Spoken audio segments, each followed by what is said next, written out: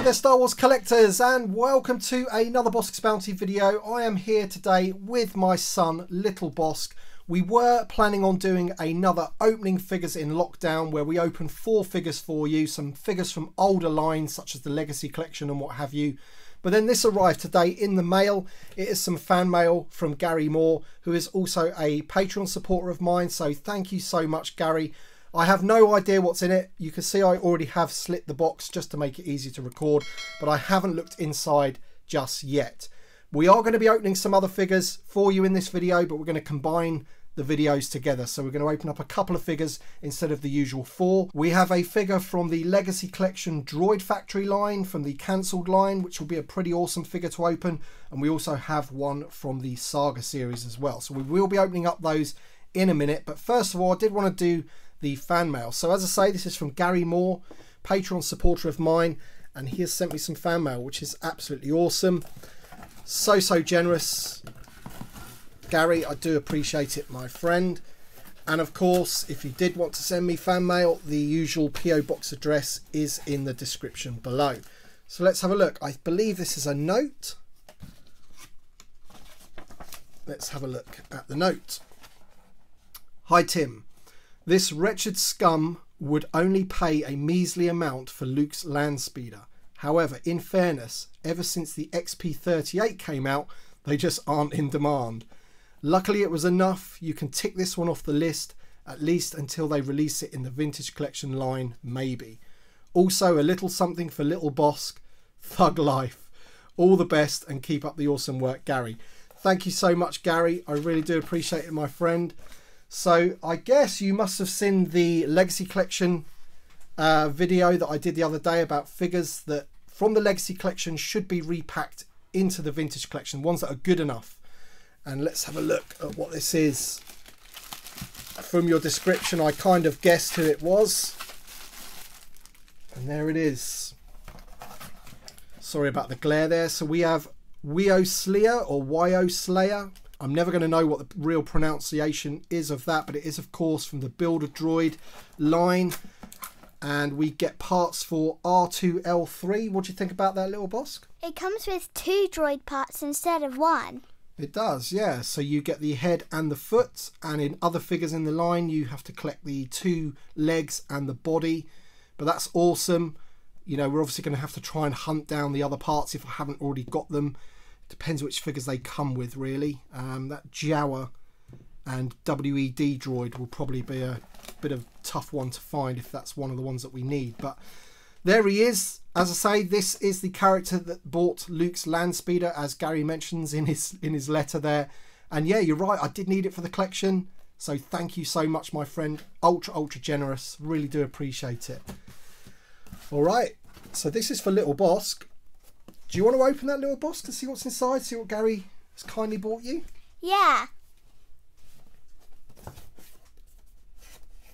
There you go. Do you want to open it up? You go. You do that. I think you might need to tip it. Tip it out.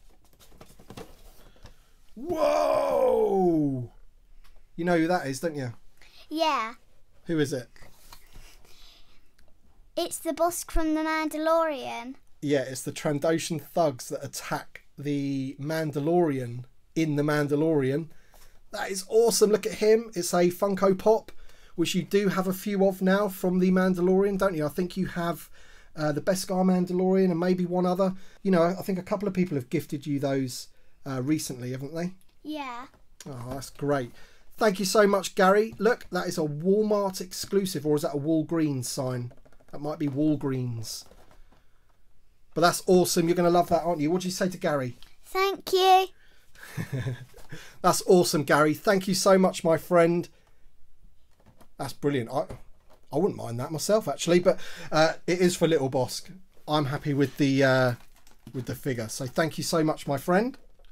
All right, then. So as promised, we are going to be opening up a couple of figures. And the first one is from the Saga series. It is Captain Antilles. And this one is going to go very nicely with all of the Rebel Fleet Troopers that I recently got from Tungori. And of course the one that you get with the Tantive 4 playset. He is very much needed, and obviously we don't really have a ultra modern version of him. So you're going to have to go all the way back to 2004 for this figure. but he looks pretty good, and we're going to get him out of the packaging and we're going to compare him against a Rebel Fleet Trooper. Little Bossk wants to do that just to compare the two. And as you can see, there's the packaging. Fans Choice number 5. So this is when fans used to get to vote which figures got made. I wish they would do that again. Hasbro logo at the bottom there, and there's some other characters that you could get in the line. So let's get him out of the packaging. In fact, we can just rip him open like that.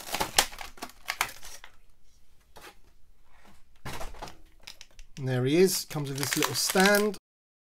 Alright then, so here is Captain Antilles out of the packaging, and the figure itself doesn't look too bad, but it does have some limitations which I will come on to in a minute.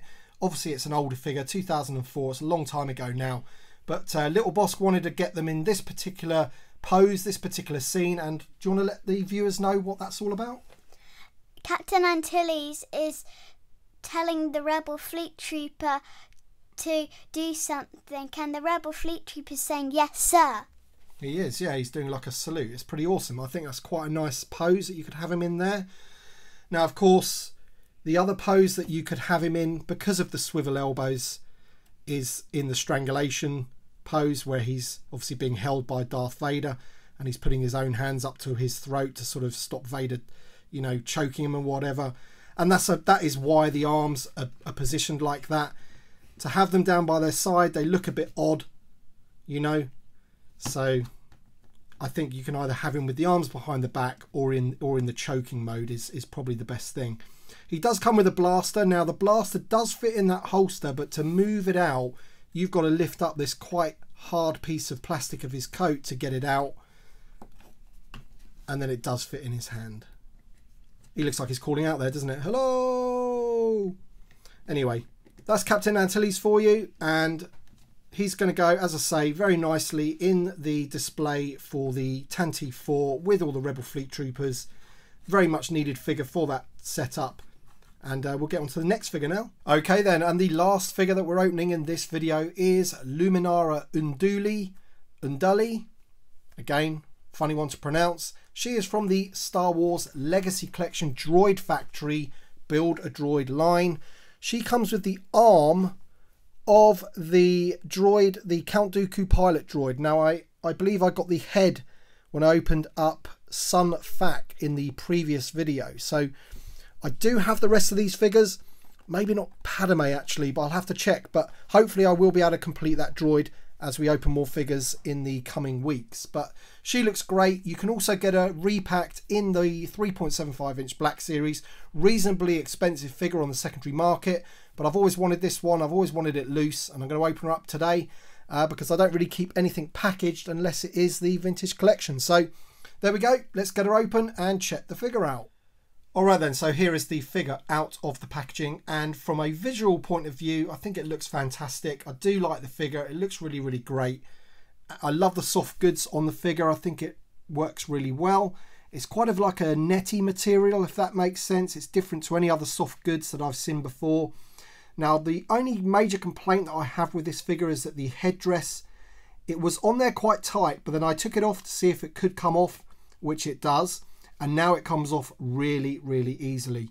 So easily, in fact, that if you move her shoulders up with a bit of articulation, it moves the headdress, which is a bit annoying. She does have the ball jointed shoulders, but there isn't really a lot of point because the headdress just gets in the way. So you can't get her into that position that she is in the film, where she has her lightsaber over her head like that, because as soon as you move that shoulder up, it knocks the headdress off, which is a little bit annoying, I've got to say. But from a visual point of view, she looks great, really nice, looks like she is supposed to do from the film. Good paintwork on her little piece of material there, which is actually a soft vinyl plastic, this belt design there on the front. She has the same sort of design on her gauntlets, and I think she just looks really good with her green lightsaber. Of course, she's from Attack of the Clones, the arena battle. Just look at the back of the figure there. You can see the soft goods works well with the hood. I think it works well on this particular figure. I don't like it where they've done it with other figures like the Emperor Palpatine and Darth Maul, but I think this one works okay. If you were to take that off, she does kind of have a hood on the back of her headdress, but you know, it doesn't act as a hood really. I don't think it's supposed to either. It's supposed to drape down the back like that, and then you're supposed to have that on top.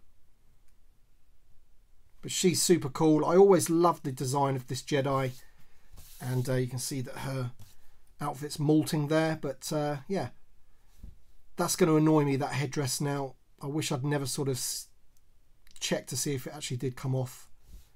But there you go. Looks pretty awesome. What do you think of Little Bossk? You're going to want one of these, aren't you, for your Attack of the Clones arena display? Yeah. Yeah, what do you think? Looks good? Yeah, she's a cool looking Jedi. She is, yeah. Let me know in the comments if you know her race. I do not have a clue what race she's from. She seems to have that sort of green skin. But there you go, that's the figure. So anyway, guys, thank you very much for watching this video. We've had some fan mail and a couple of figures to open up in this video. Thank you very much for watching. Thank you again to Gary Moore for the generous gift. Thank you from Little Bossk as well. He loves the pop, and the figure's great as well. So thank you so much. So thank you very much for watching, guys, and we shall see you on the next one. Bye.